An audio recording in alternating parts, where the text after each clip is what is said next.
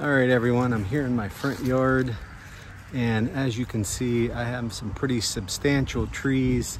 There are several that definitely need to be trimmed. My son's bringing the tractor around, and we're gonna go ahead and get after it. Let's get outdoors. All right, I had just warmed up my chainsaw, and then my son would simply boost me up in the bucket of the tractor. I know it's not overly safe, but we were very careful in the process. I was focusing on removing dead branches and any low-lying branches that would hit me as I was going around mowing my yard. This was a very effective way, with both of us being together, to remove those potentially falling branches that could hit someone or that I repeatedly had to pick up during the course of the late fall through the winter.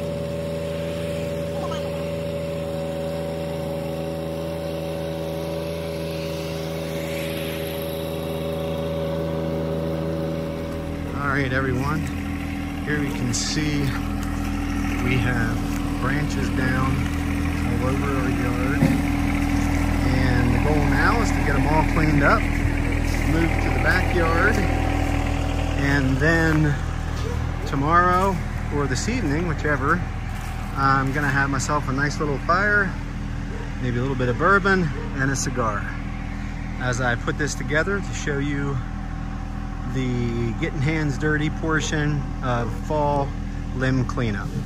Limb trimming project by going ahead and get this pile of brush here trimmed up, get it into my burn barrel, and then we'll call it a wrap. Stay tuned. Let's get outdoors.